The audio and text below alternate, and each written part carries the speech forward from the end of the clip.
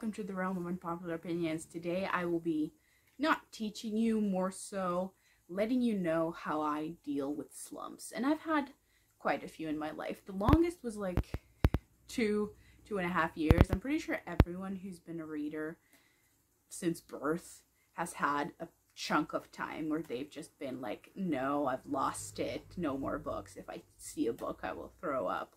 But most of us do get it back. So this is how I deal with slumps. I am a mood reader and very much so a seasonal reader, because throughout summer and May through August, I am not productive in the slightest. I have no will to live. I live in the Mediterranean. I cannot handle the sun and the heat. So if I read more than one book, I am overjoyed. So I'm very much a seasonal reader. I'm just now leaving a slump as we enter into autumn. So these are my tips for how to handle slumps. Tip number 1, change formats. And this is crucial, absolutely crucial, because I was the person who never read comics, never read graphic novels, never read manga, just read books. It gets extremely tiring. Probably not for everyone. Obviously, this isn't fact-checked advice. This is just my opinion. But if you're the type of person that's realizing they're getting really tired of what they're reading, and it's just like, Jesus Christ, these chapters are endless. It's just more and more words. I am tired, which I've been there. Change formats. I guarantee you, no one's the type of person, and I used to be that person, so which is why I am disproving it. There is no genre, I think, that is not for anyone. I'm pretty sure you can always find something that suits you. So manga, graphic novel, comic, Marvel, anything that will get you out of that feeling where reading is a pain, a chore, it makes your brain hurt. Just change formats. A web comic, a webtoon, whatever the other, Wattpad even, anything that changes the format. I think since I started reading comics, graphic novels, and manga, I have been reading constantly. There are a lot of people who will say that that's not exactly reading because there's a lot of pictures, there's not as much reading done, but I severely disagree because a lot of those are very long series and very, very thick volumes. So it's a lot of reading. You will be occupied for a while and you will not feel like you just cannot get through that one book that's 1,000 pages long and you're just not in the mood.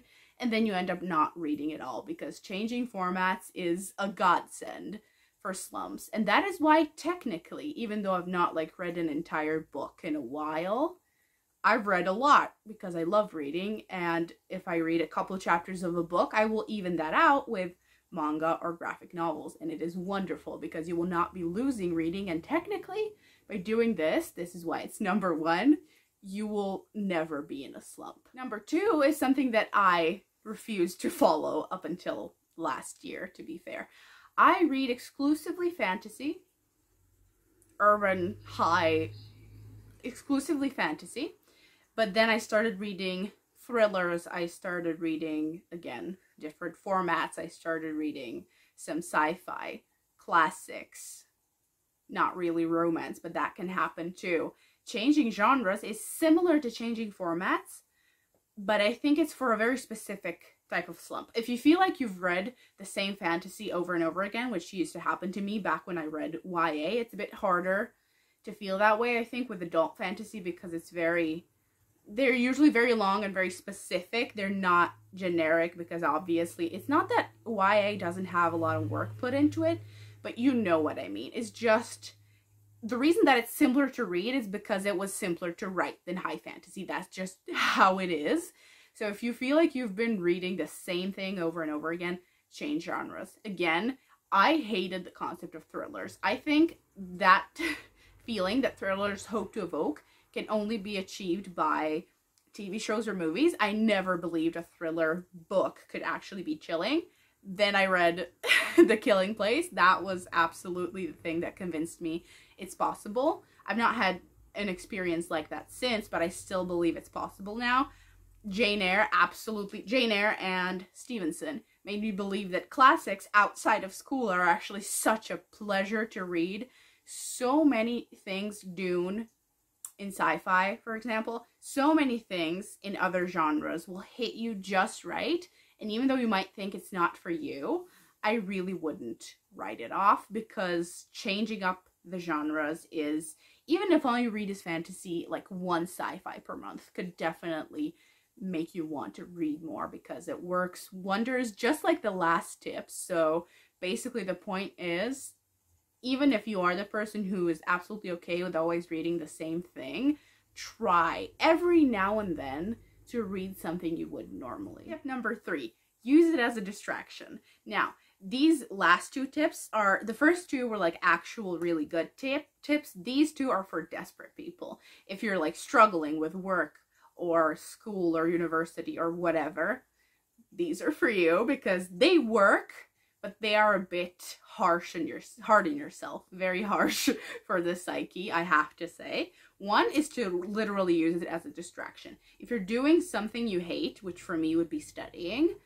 use it as a distraction. Instead of playing a show, make yourself read at least a chapter, and you will begin to think of it as a distraction. This might not be ideal for books that you really love, but maybe for books that you are more neutral towards, or at least like them, because you will get it done very quickly. Because if you work on something that you hate and then know you get to read some of it, it can be a very good reward. I think I read more in June, which was exam month, than in July when I had nothing to do, because I was like, no, I do not want to look at screens. I've been studying all day. I cannot look at screens. My eyeballs will fall out of my skull. And then I would read as a distraction. Again, not ideal for books that you love, because you will feel like you love them less. Also, if you have a long commute, which I do, my campus is like at most an hour and a half, the least like 50 minutes away from me. I read several books just on commutes. It's a really good distraction, and it might actually get you off a screen, so that's always a plus. But this is definitely not great advice for rereads and for things that you think you will love, because you might hate it a little bit because you associate it with the thing you're distracting yourself from. Advice 4, which I used to not do. Do not be afraid to DNF and read a lot of things at once. This sort of goes hand in hand with the genre and format thing, but if you're reading 5 books at once, if you are able to read 5 books at once, I know some people don't have the attention span, do it. If you have a couple ebooks, an audiobook, and physical books, do it. Because I used to forbid myself from picking up a book until I finished one, but then if I wasn't in the mood for that one for like weeks or months, then I just wouldn't read at all. DNF, put it back on the shelf for a later date, pick up anything you feel like reading. Just don't be afraid to actually put it down.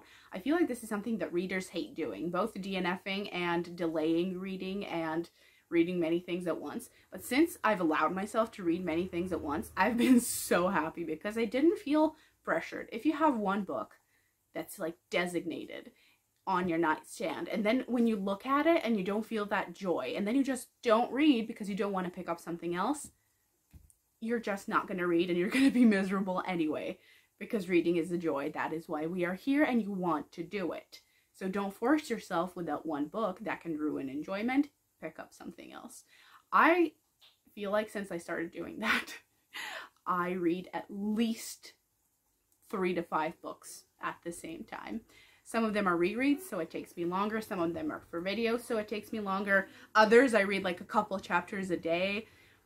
I'm so much happier while I'm doing this. Obviously not the greatest thing if you're reading 5 new books at once, because A, that means that they're not interesting enough to actually force you to read more and finish them, and B, I'm not sure if you're a fantasy reader or sci-fi or anything complicated, I'm not sure what kind of attention span you would have to be able to do that. So I would combine if you're reading more books at once.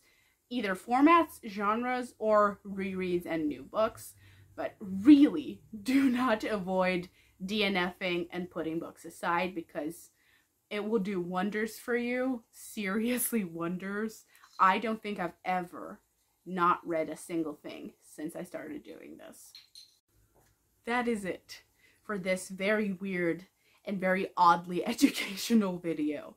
I didn't intend it to be a ramble that much. I wanted it to actually be advice, but also I don't like giving advice because I don't want to be a smartass. So this is just stuff that's helped me. It could be very obvious. It could be something that you just needed the push to do. It could be something that you haven't even considered doing. But let me know how you handle slumps, because I'm always open to more opinions. But with these tips, through thick and thin, I will say that I've not been in a slump, genuine slump, where I read nothing for like a long time, genuinely a long time. I always read at least something, and I'm very happy with that because it's my favorite thing to do apart from writing. So I hope it helps you, or if not, it was at least entertaining. So I'll see you in the next video.